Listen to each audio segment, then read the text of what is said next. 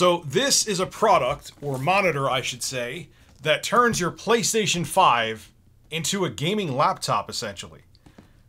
Let's see if it's good. Skip it up and that up.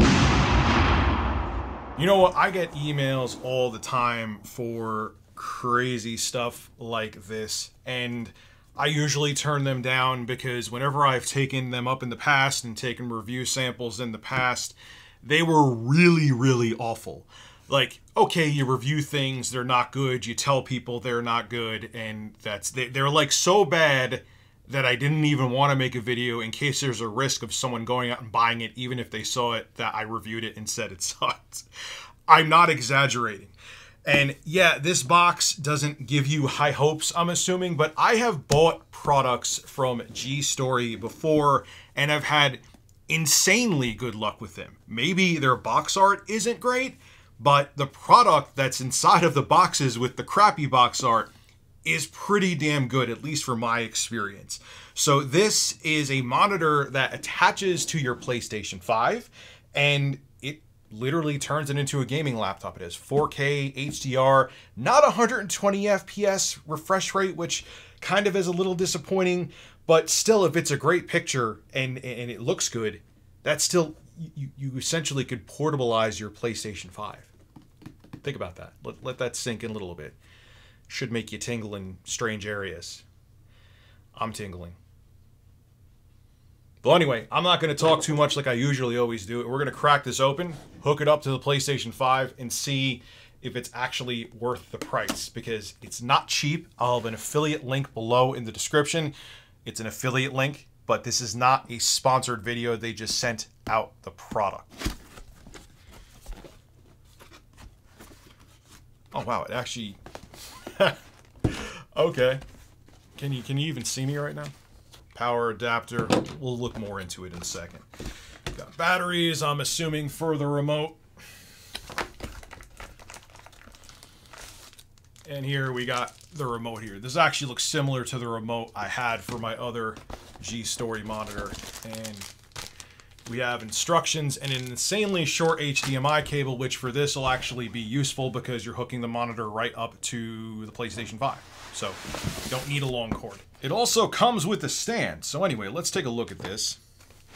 Wait a second. This hooks up to I guess the top side of the PlayStation 5. I'm going to hook this up to my PlayStation 5 digital. And on the back, it shows you have one port that's 4K 60, one port that's 4K 30, and they have a barrel plug for the DC in. So, okay, it's not the most quality looking product, but it doesn't look chintzy or cheap either. I mean, you have two speakers that are off center, one here, one here. I guess they did that because there's more depth. Is there more? Yes, there's more depth in this part, and there's more depth on that part, so they want you to get more bass instead of just putting them both up front, where one's more shallow. I guess the sound would sound uneven. On over here, we have menu button, your source, which is either HDMI 1 or 2. We have enter, I guess if you don't have the remote. I guess you can navigate through options, and the power button. And I have sweat dripping off of my forehead right now. That just probably makes the video better for you. Makes me look sexier. And on the front here, you have two headphone jacks. So if you want to have, if you're playing two players with somebody, you could actually hook up two pairs of headphones, and that's actually nice. I mean, I would recommend using wireless headphones, but it can't hurt to have them there. I like that there's still headphone jacks on some products in 2021. So points for that. Whether you use them or not, oh well, but they're there. I still think that was easy, but this is the first time I've ever taken a plate off of the PlayStation 5. I even watched a Sony video where they took one of the face plates off, and it seems like from the factory, like someone was spazzing out, because where I pulled it off, there should be no scratch marks. I just don't think this is easy to put. I don't think the plates are designed that great. Maybe it's just me. Maybe I don't. Okay, that was wow. That was it was easier to put the screen on than I thought it would be. Okay. Let me just remove my 5 gallons of sweat right there. And there we go. And let's put the stand back on the bottom. Again, I'm going to use Sony's stand, because why the hell not?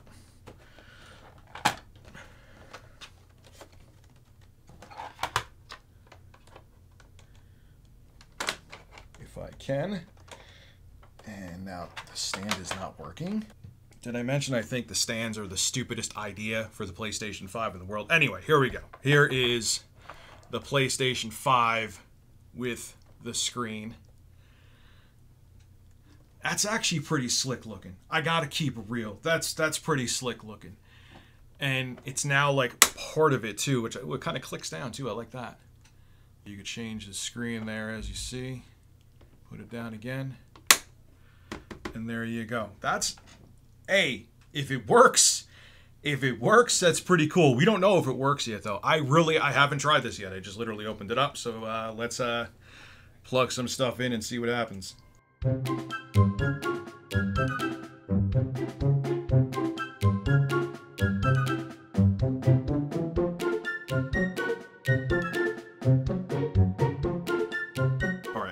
Tidbit here. I just want to make sure everyone knows, if you do end up buying this, because so far it seems pretty good. We'll turn it on and see if it keeps holding up, but there are 2 ports back here. Take a gander. You got 4K 30, 4K 60. Plug into HDMI 2. You don't want to be playing all of your games at 30 FPS on the PlayStation 5. Just a little semi-pro tip as I'm setting this thing up. All right, so we're all plugged in.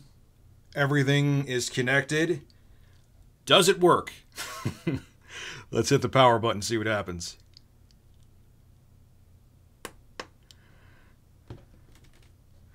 All right, we got a logo. Hey! There we go. Let's see. Fix the angle a little bit, less reflection. That looks pretty good, man. That looks pretty good. All right, I'm going to flip this around, get my tripod set up, show some gameplay, and I'll give you some thoughts on it. Can't say this is a review, I just opened it up, but it's a monitor. It's either going to look good or it doesn't. So I'll get back to you in a minute. I'll play some Ratchet and Clank and some other games and see how it looks.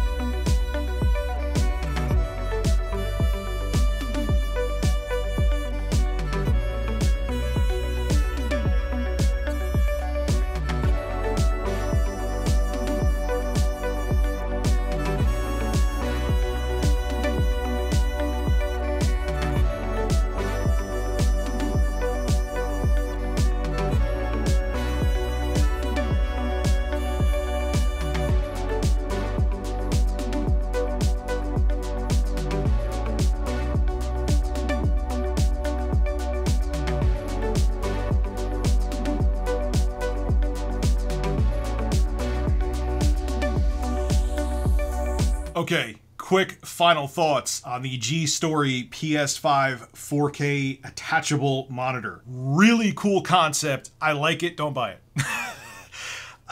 Look, it has a nice picture. HDR looks nice on it. The colors really pop. It's a really clean image that comes out of this thing. But I noticed light bleed a little bit, just a little bit, but for its price, that's just unacceptable. It doesn't have 120 hertz fast refresh mode. It does have FreeSync, which is cool, but you could find that on monitors way cheaper than this. And the sound quality is fine out of the speakers. It's actually pretty good.